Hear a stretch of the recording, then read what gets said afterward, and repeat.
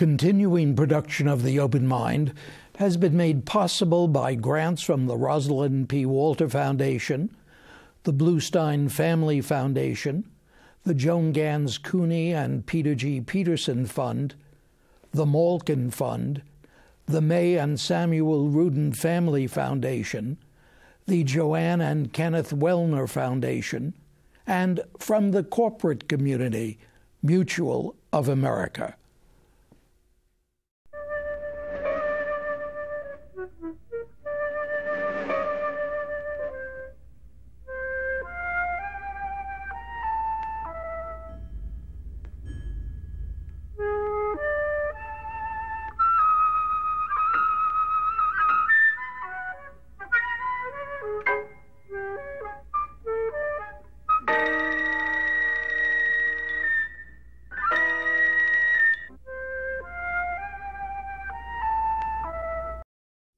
I'm Richard Heffner, your host on The Open Mind, and my guest is once again Nobel laureate in medicine Harold Varmus, whose new W. Norton memoir, The Art and Politics of Science, is a wonderful introduction not only to his own training and achievements as a pure scientist, but to his years as director of the prestigious National Institutes of Health during most of the Clinton administration.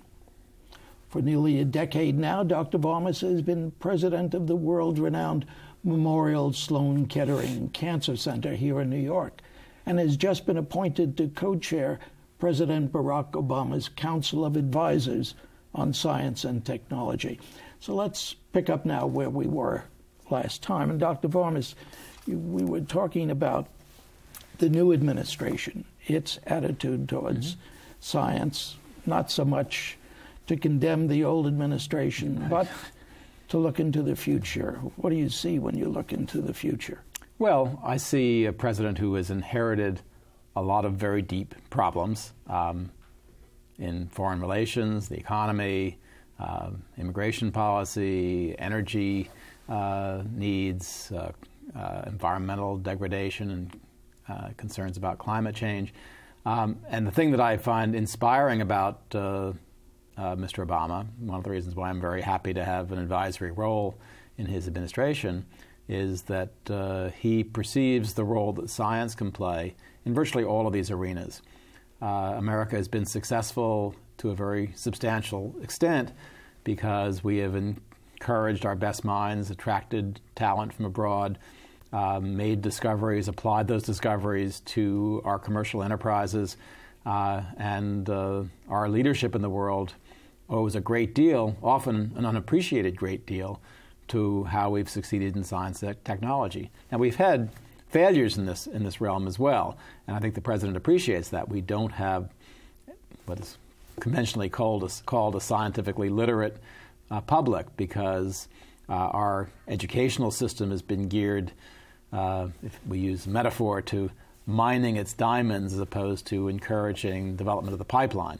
And it is important, as the president has acknowledged, to ensure that all Americans who go through our high schools learn the precepts of modern science, learn enough about math to understand risk and to be able to evaluate increasingly common public arguments about things that range from disease incidence to stem cells to the effects of global warming on our many activities, the contribution that carbon emissions make to our environment. And to appreciate those things, one has to have some grounding in science, and all too often those who don't show the potential for stardom in the K through 12 educational system get ignored. We need to change that. How do you change it in the educational system? What do you want the fundamental thing is, of course, our public education system is grounded in the states, and the federal role at this point is to a large extent advisory and based on advocacy. But the first step in my mind is always better salaries for teachers. If we don't increase the prestige of teachers and pay them more, we're going to be stuck with an inferior system. The way things stand now, fewer than a third of science teachers in high schools actually have a degree in science.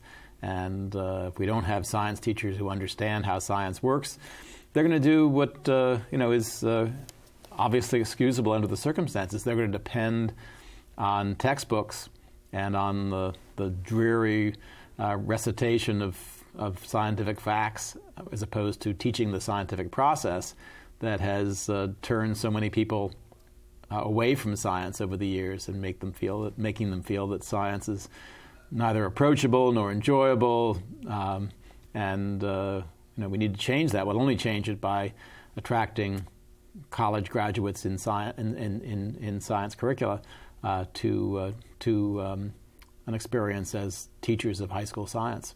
If someone were to turn to you, given your years now, not just at the National Institutes, but at Sloan-Kettering, and to say, well, let's take this one great area that's related to science, cancer. Where are we in terms? I'm not going to ask the question that so many people ask you, do you have a cure yet for cancer? If I had it, I would tell you, believe me. I'm sure you would. Yeah. Your answer is so frequently, there are so many cancers. Yes, well, and that is, and if I do say so myself, the correct answer. One has to appreciate that we're not talking about one disease. We're talking about lots of different diseases. How many, we're not even sure yet. And where are we? Well, with the many. Yeah, with the many, we understand basic principles of how cancers arise, regardless of what specific types of cancer they are.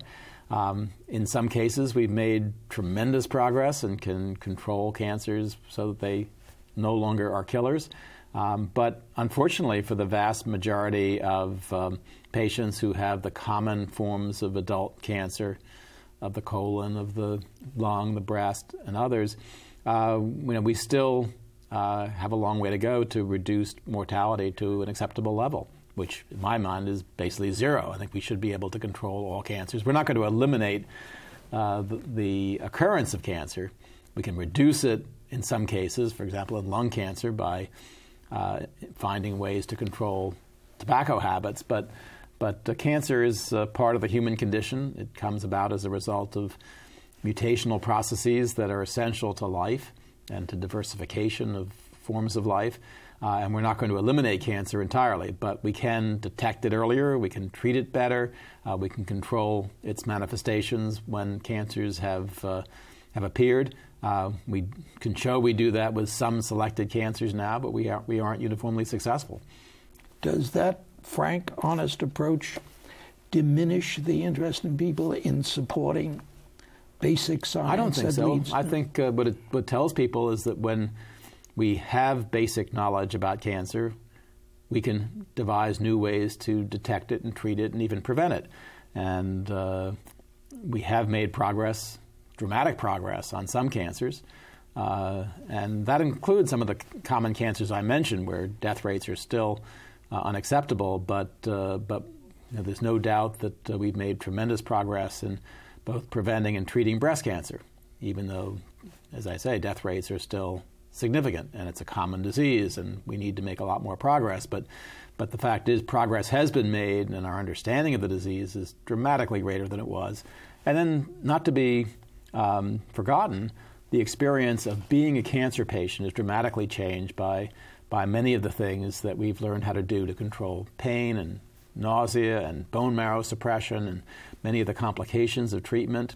And for that reason, we don't say the C word anymore. We talk about cancer as another chronic disease.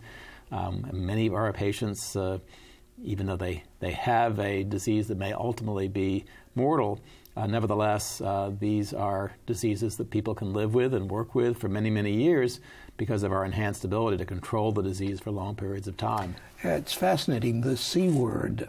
It wasn't so many years ago that I learned that I had cancer, and I'm terribly much aware of the unease that people had in talking about it, feeling that I would shy away from it. That's changed. And dramatically, and it's changed in part because we recognize that this is, cancer is still a terrible disease for many people. I'm not trying to minimize that, but the approach is a much more open one for many reasons. I think in general our society deals with problems like cancer or sexual orientation or race in a somewhat more open way than we used to.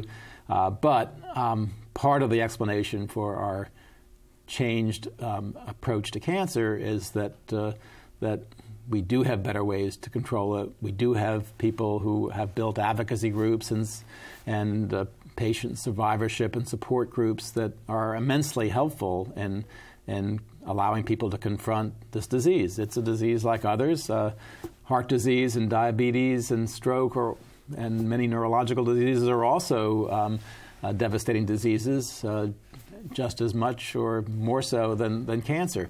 And we don't shy away from talking about those. So I think it's a very healthy thing that society has come to accept cancer as another form of understandable illness. I think one of the things that made cancer difficult to grapple with initially is it was so mysterious. And now we actually can say in pretty concrete terms what goes wrong with a cell to make it a cancer cell. I think that helps in beginning to understand why your own cells turn on you. That's an interesting phrase, your own cells turn on you. Well, this is not an infection. And infection contributes to the development of some cancers. But the striking thing for those of us who have been studying it is that a normal cell undergoes mutational changes, and as a result it acquires new properties, excessive growth, a failure to die on schedule, and that means too many cells, and you have an accumulation of your own cells that presages your mortality, and that's a difficult thing to accept. That brings me back to something I meant to ask you about in our first program, talking about your new memoir, The Art and Politics of Science. Somewhere in here, and I have to thumb through my notes to find the page, you talk about about Lysenko. You talk about the Soviet Union and the limits on the ability of scientists, the inheritance of acquired characteristics. And perhaps I should wait till we're off the air and ask you this. But I remember when I was at Columbia College studying with Theodosius Dobzhansky, the great geneticist, and he said, someday we'll learn to have a little more respect for Lysenko and the notion of the inheritance of acquired characteristics. Have we come to that point yet?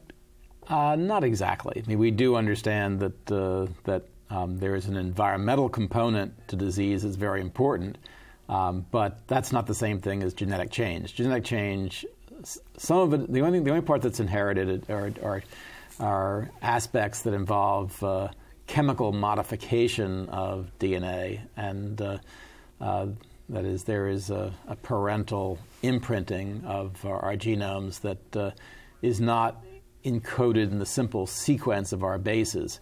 But the significant principles of Mendelian rules are still in place, and they've become more complicated because we know that genes can undergo changes that Mendel would not have predicted. But nevertheless, you don't think they're going to come from the soma? The notion of acquired characters, well, it's more than just saying that the soma can contribute to the germline, which is a very problematic idea. Probably doesn't have any bearing on the situation. But this notion that an environmental experience or something that occurs during your lifetime that's not a change in your genome can be transmitted, it doesn't have any deep validity at this point. All right, I'll wait for another 50 years and ask. Well, we can ask again. Yes, that's a good idea. Scientists. No. Going back to the Science Council, I remember when Bill Golden was here, first so excited about the notion of needing to have a scientific advisor to the president. What will be the relationship of this council to the advisor to the president? Sure. So Bill Golden, who died recently, was a great patriarch of science, and was the man who got the science advisor position established in the White House almost 60 years ago. Was very instrumental in developing the notion that the president should be getting advice from the scientific community. And that notion was expanded in 1957, just after Sputnik, when Eisenhower asked for the creation of a council of advisors. Had a slightly different name than it does now, but basically it's a bunch of outsiders who come to Washington on a regular basis, work with the science advisor, and meet with the president and give him advice on a variety of topics.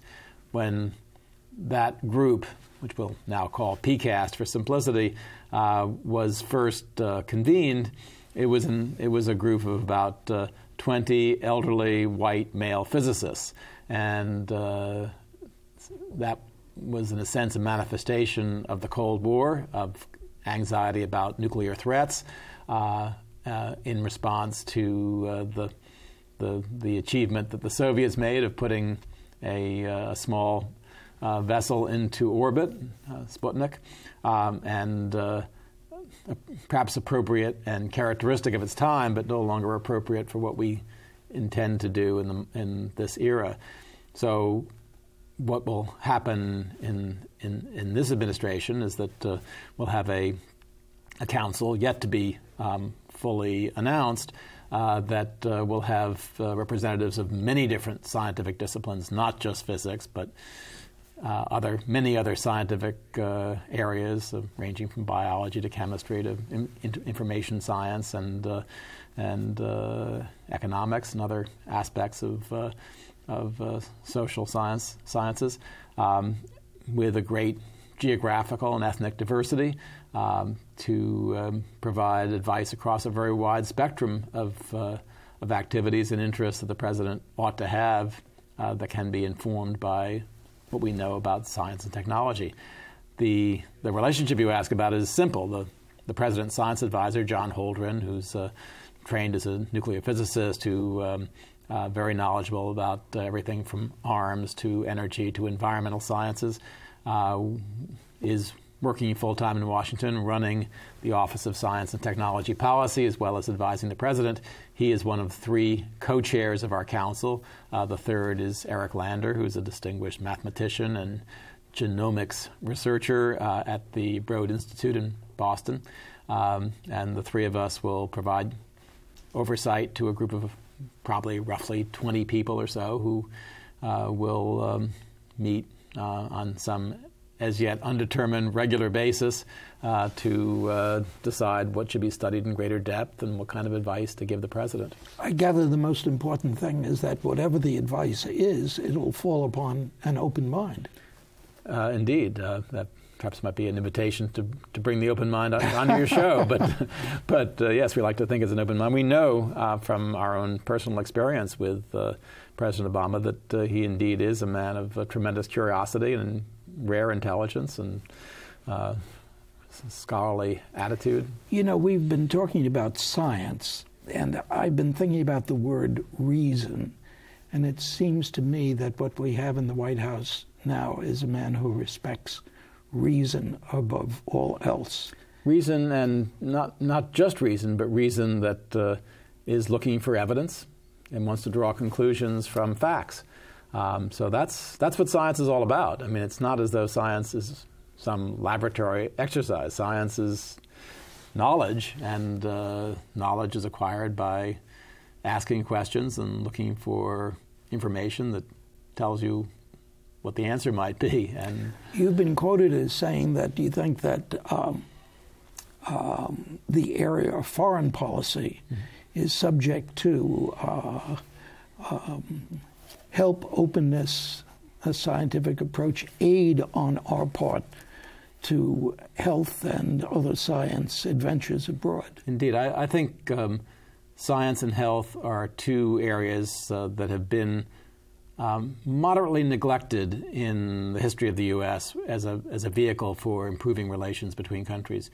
It doesn't imply any endorsement of another government's policies for us to have relations with that involve American scientists working with scientists in another country, even a country that has partially hostile relations. We're not going to go in some country with which we're at war, but there are countries with which we have profound differences over commerce or military activities or other things where we can build bridges that are effective in establishing rapport between our countries, useful in developing new knowledge, and serve as a vehicle for improving our reputation in the area and in the country with which we may have disagreements. Now, is this Harold Varmus scientist or Harold Varmus political scientist who's talking this way? It's both in a sense. It's not the administration speaking.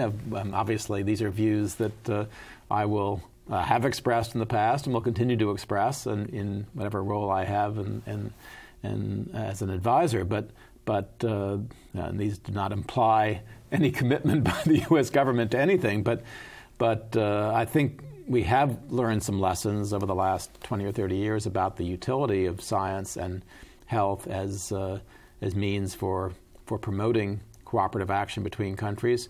I've been hearing from many countries in which we have made approaches about the benefits of helping to build science in those countries. Just give you one example.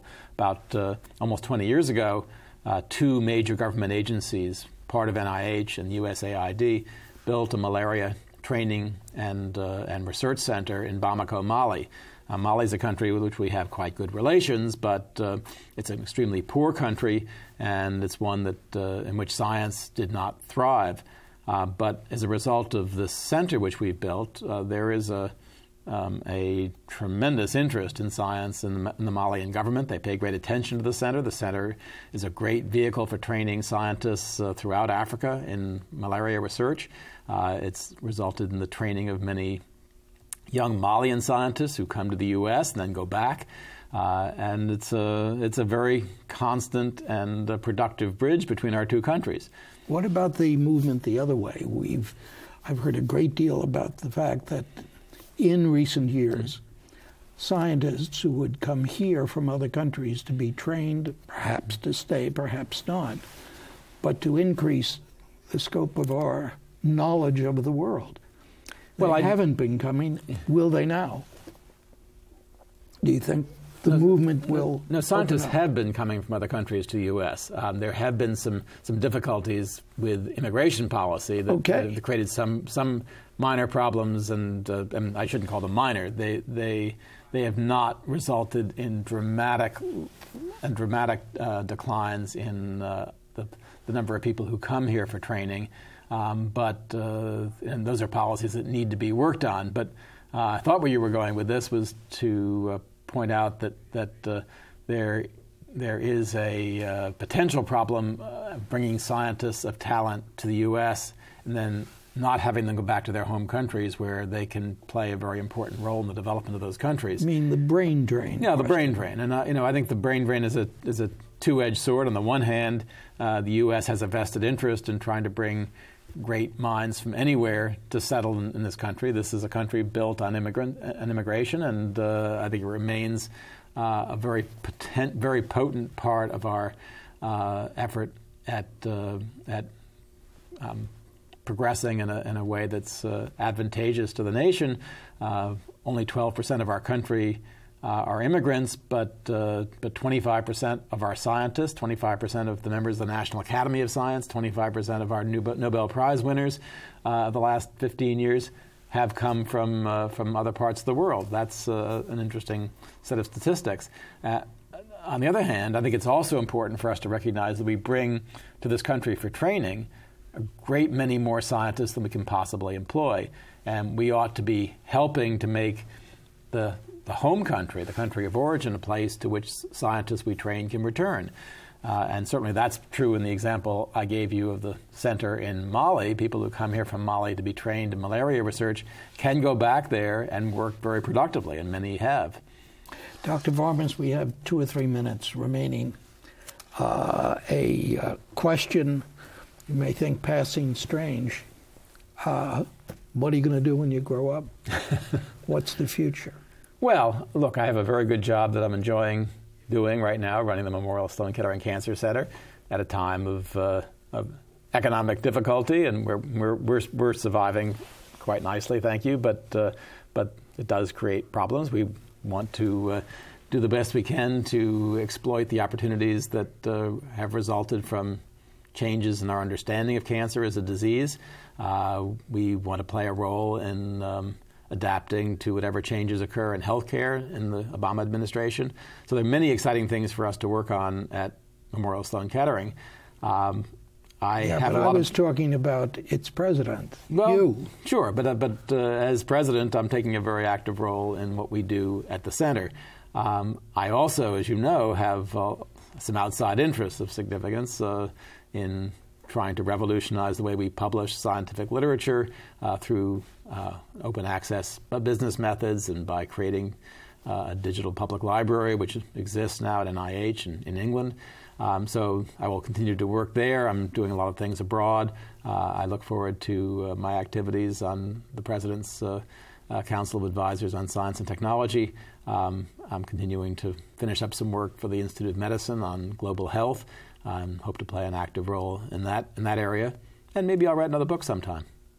I certainly hope so, particularly given the excellence of this one. Brief question. The lot of open science, the lot of what you were campaigning and crusading for, satisfied with what's happened? Well, we've made a lot of progress because virtually every major funding agency in Europe and the U.S.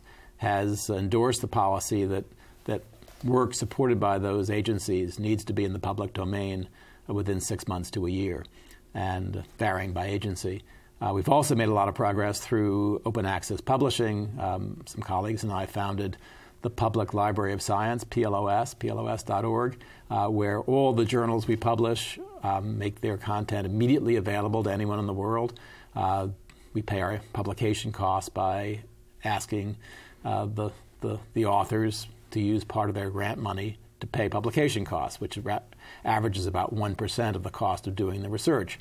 This is working as a business model. It's becoming increasingly popular among scientists, and that too has been, in my view, a partial victory. We're not there yet. My goal is to see the scientific literature completely transformed, and hopefully that will come to pass. Good. Positive note to end on. Thank you again for joining me today, Dr. My pleasure. Varmus. Thank you. And thanks to you in the audience. I hope you join us again next time. For transcripts of today's program, please send $4 in check or money order to The Open Mind, P.O. Box 7977, FDR Station, New York, New York 10150. Meanwhile, as an old friend used to say, good night and good luck.